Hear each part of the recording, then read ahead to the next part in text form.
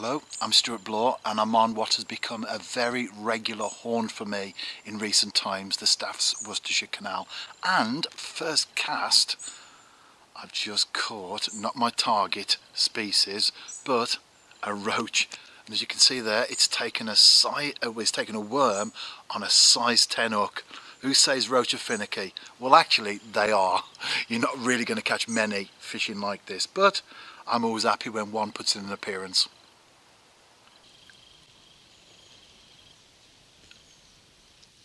Not that I was complaining about the roach, of course, but this is more like it.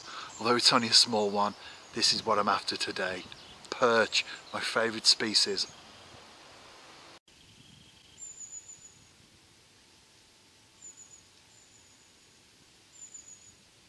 Variety is the spice of life, as they say, and I've just caught my third species of the session, just a small one. As you can see, a chub. This is a perch, and it's a little bit bigger than the fish I've been catching so far. Don't bother recording everything, of course. I don't show every fish to the camera, especially when they're small, but this is about the biggest I've caught all evening, so that gives you an idea. Not much of any size made the bank, but as I always say, very welcome indeed.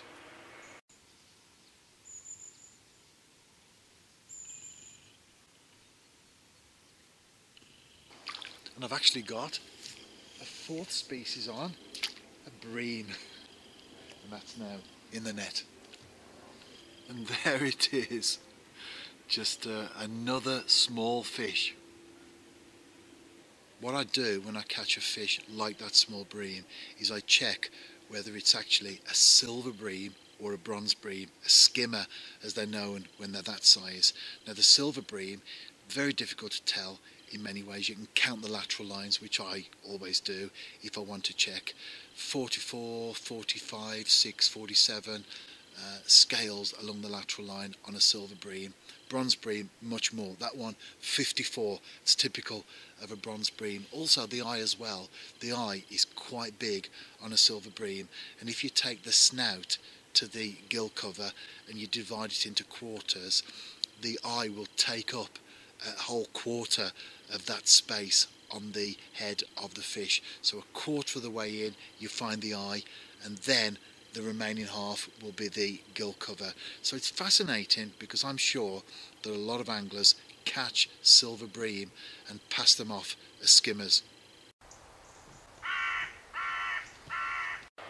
Now this is a much better fish. I can't see what it is.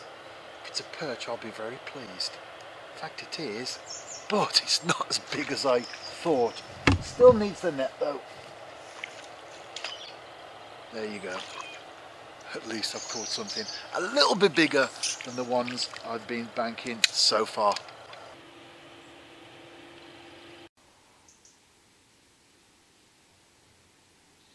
Another perch, and in between this and the last one I actually caught a small ruff as well.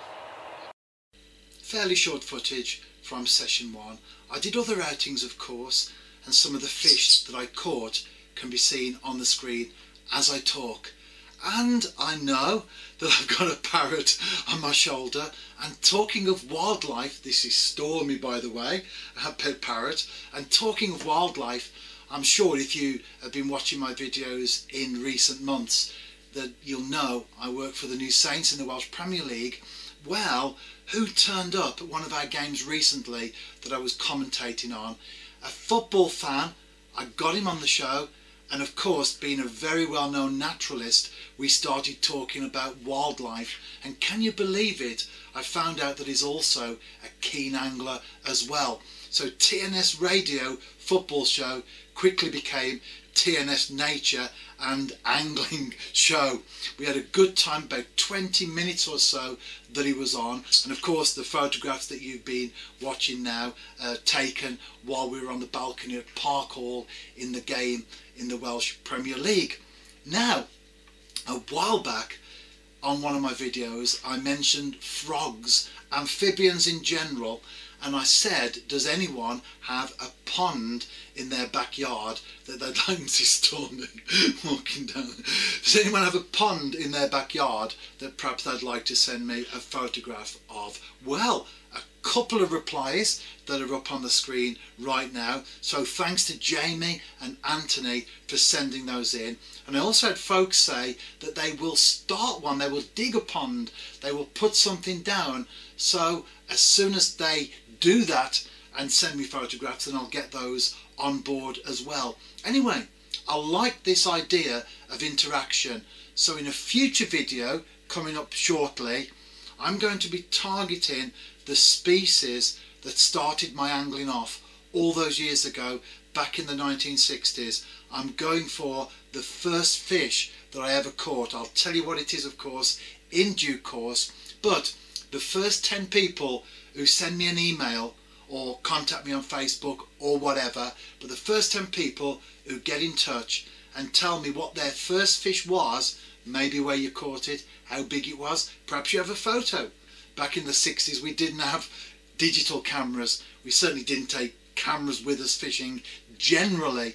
Nowadays, of course, even on our phones we can take decent photographs. So the first 10 people to get in touch, tell me what your first fish was, and I'll include that in a future video.